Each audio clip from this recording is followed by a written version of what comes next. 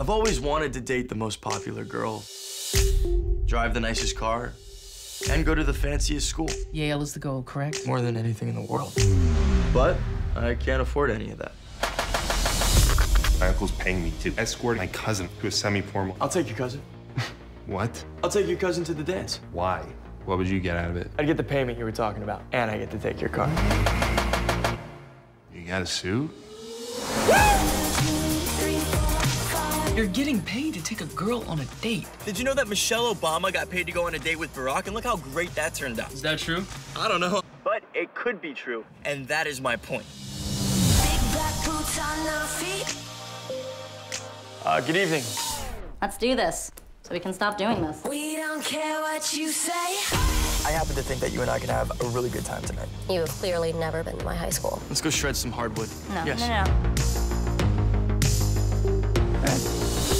Is this your job? No. It should be. Troubled rich girls in need of a chaperone. It could be big business here. I figured out how to get the money I need to go to Yale. I'm offering my services as a chaperone for whatever it is that girls want. Hey. Oh my God, you didn't. Oh, but I did. Every date would be custom built. They could pick my personality, my interests, whether I'm a listener or a talker. What's the weirdest thus far? I had to listen to this girl talk for 4 hours straight. All I was allowed to say was, there is no other way to see it. Oh my God, that is the perfect date. There's no other way to see it. Can you imagine if I get enough money to get into Yale and date Shelby? Hey. That'd be my dream come true. I'll tell you a story before it tells itself. You're just waiting for people to accept you instead of accepting yourself. You act so tough. It's just an act. We used to spend time together, but I guess you'd have your new rich friends.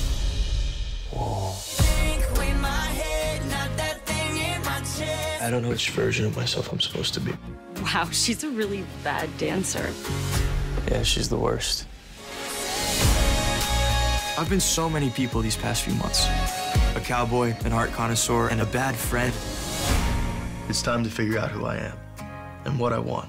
They tell me think with my head. What are some of your interests outside of school? Howdy.